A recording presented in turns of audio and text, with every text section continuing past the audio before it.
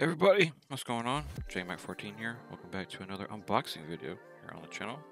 Today we are going to be unboxing the EVGA XR1 Pro version capture card. I actually own the XR1 Lite version. That's what I've been using for forever, but time for an upgrade. These are great because they're very affordable. They do a great job and certified OBS. So very easy to hook up and stuff. We're going to unbox this, and I'm also going to show you how in OBS to get everything set up. Some unique things with this one versus the Lite one is this does 2 and 4K, and it also has a little mixer knob on it as well. So let's open it up and give it a go, shall we? I just got this a couple of days ago. Was waiting till today to record it, so let's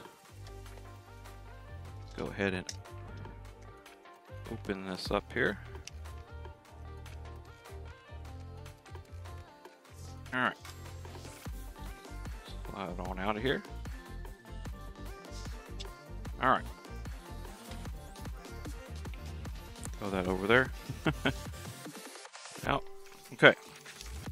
So the nice thing is that they actually give you the cables. I already have the cables, but they actually give you the cables with it here. So this is your USB-C, and they gave you 2 HDMIs with it. So, but I already have 2 HDMIs with the other one, but now I got extras. I might use this one instead of using the other one. Just depends on if it looks like it's the same. But capture card itself. So, let's pop it open here, and there it is. Look at that.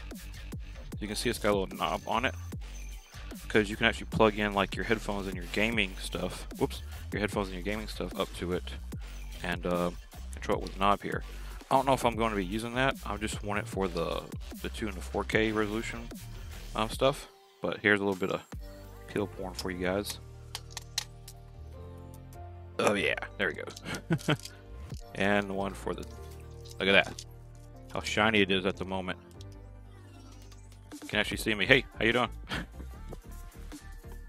So yeah, you've got your HDMI on that side, your HDMI and your Type-C on there, your control knob up here, and it's pretty straightforward and simple. And no slight against Elgato, because I know a lot of people use Elgato, but I like this model because it's a lot more affordable.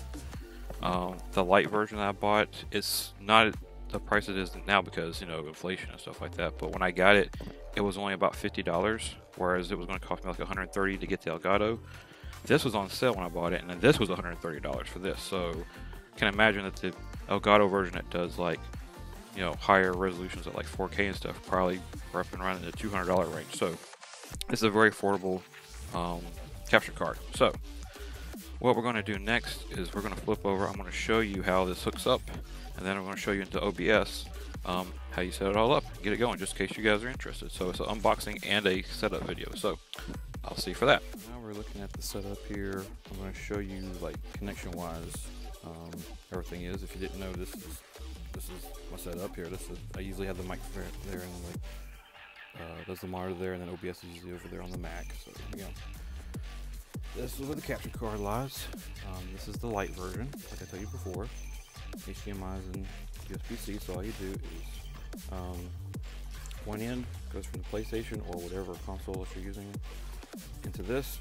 The other side goes out into the monitor, and then this is plugged into your USB-C port into your computer. And yeah, that's how easy when it comes to hardware. So now we're going to go in and set everything up in the OBS. Thing that I just noticed, cable-wise, I just unhooked the Lite. The cables that you get with the Pro, you do get HDMI. This is actually a 3.5 millimeter headphone jack cable, so it's like an aux cable. But the USB-C, which is that in there, goes out to 2, not 1, but 2 USBs. So you gotta make sure you got enough in there. I didn't know that. The original one had a USB going out. It was just one to USB Type-C. So keep that in mind. Make sure you get enough USB ports for this.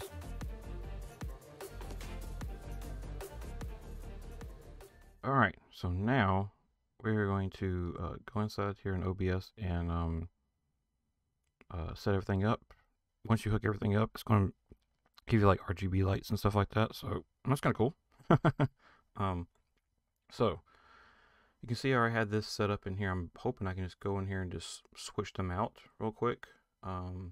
So if you've never done this before though, what you want to do is go into your source and you want to add in a capture card device. When we do that here, I'm going to bring this up. We're going to select, there it is right there. There's the Pro box. What I'm going to do though, so that way we know this is working, is I'm actually going to turn my PlayStation on. You probably might hear the beep right there. So we know this works properly. Okay, so I'm going to do this. And yep, it's working properly. We get the video right there. And then you can set the resolution of what you want it to do right here. I'm going to leave it at 1080 right now. And okay, so that's cool.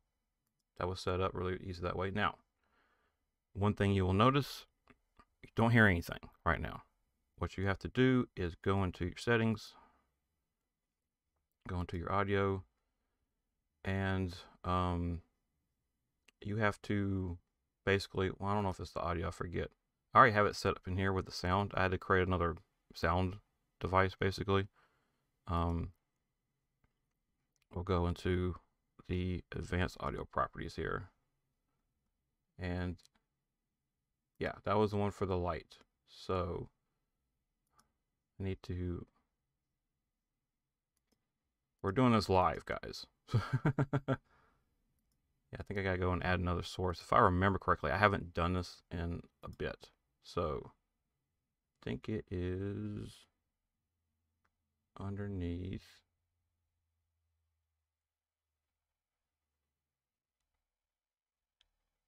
That's part of my capture device thing that I've used for my desktop audio. As you can see, if we do this, it does see the Pro. So we can actually do this. I've actually done this over, and I did this a different way before, but we're just going to do this. This is going to be our other sound. I'm going to apply. Okay. We can get rid of this right here, which I'll have to go through in later and do it. Can't do it right there. All right, as you can see, there's Audio Mic 4. That is actually the capture card right now. But you may not be able to hear anything. I know I can't hear anything through the headphones right now. So what you have to do is go into your advanced properties, find it, and do monitor only, mute output. And then you can hear it, and then the recording will work as well. So it's just as simple as that. And we can go in here. It apparently wants me to adjust the display and stuff. But we're going to turn this, you can turn it down here so it isn't as loud. And there you go. Just as easy as that, set up the capture card. Alright guys, I hope you enjoyed the video. If you did, please leave a like rating on here, hit the subscribe button for more stuff, and I hope you have a good one. Alright, simple as that, straightforward unboxing and setup. And yeah, have a good one. Remember, as always, keep gaming.